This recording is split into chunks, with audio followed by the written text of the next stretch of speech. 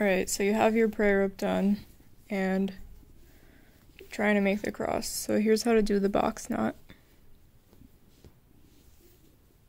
Kind of separate all the strings out like that. And then you take one, kind of lay it across here. You keep this loop kind of like big and open. Then you take the other one, you lay it across. And then you take the next one and you lay it across, and each time you lay it across it should be on top of the next string.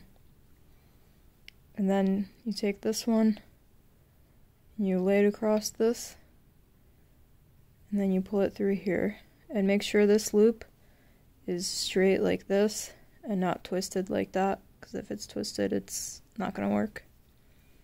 You just pull it through,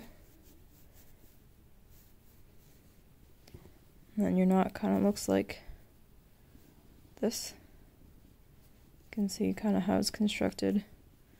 Then you just pull it tight.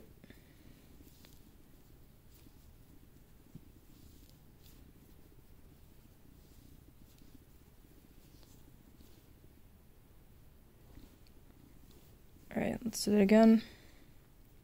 Take this, and you bring it over the next string. You keep the loop open. Then you take this one, bring it over, take the next one, and you bring it over. You take the next one, and bring it over and through.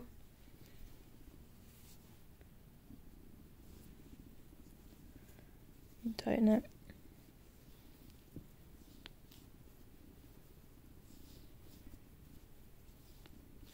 And you'll see that the strings kind of have a direction to where they're going, so don't mix up, like, don't have them like this when you start, because it's not going to look right.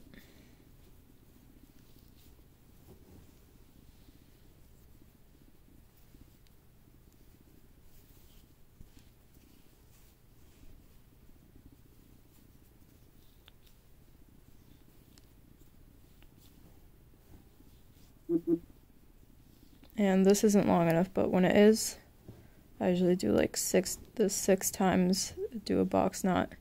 You can just separate the strings like any way you want. You can kind of look at how the prayer rope is, so it'll be flat when you put it. But you take 2 knots that you tied,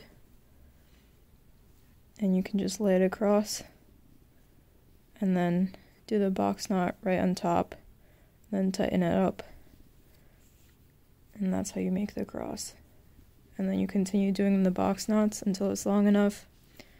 And then you can just pull this through and tighten it and tie 2 more knots, and that's the cross. Thanks.